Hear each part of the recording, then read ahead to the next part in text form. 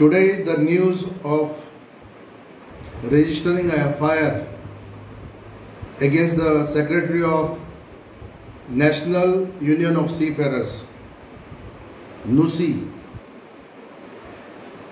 by the Economic Offence Wing in Maharashtra. It's a very welcome decision. Since 2010, as a member of our association, I have always said that NSUI is not treating the seafarers well. Today, the funds from NSUI has been siphoned to a private organization. I have been telling the same thing, that NSUI is run by a private company, by a family. Today it has become a reality. NSUI has been collecting crores of rupees from the seafarers, from their salaries, for their welfare fund, for their provident fund, which is crores of rupees. NSUI has been receiving money from ITF, from ship owners in various forms. They receive money in foreign currency, which has to be spent on the seafarers. The Indian seafarers who give blood and sweat by working hard on the ship.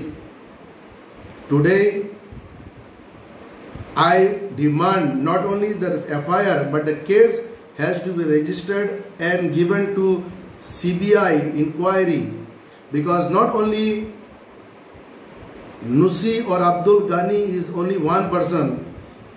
It's a huge scam. It's a crores of rupees. Many years ago, I have raised the issue with the government that NSUI must be audited, their accounts, their funds, because seafarers are not getting their due money.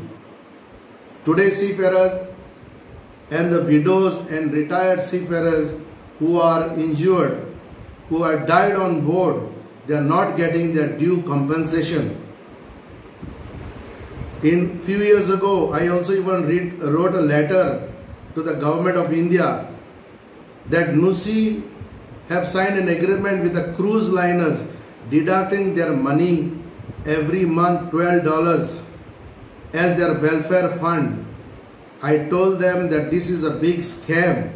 Nobody knows where the money goes. It is becoming crores of dollars, millions of dollars in a month. But the seafarers from the cruise line, they are not even told what is their benefit. We have filed a case because the closure of the welfare fund, they used to get 2,200 rupees per month. NSUI have abruptly closed their case and said, you take 12,000 lump sum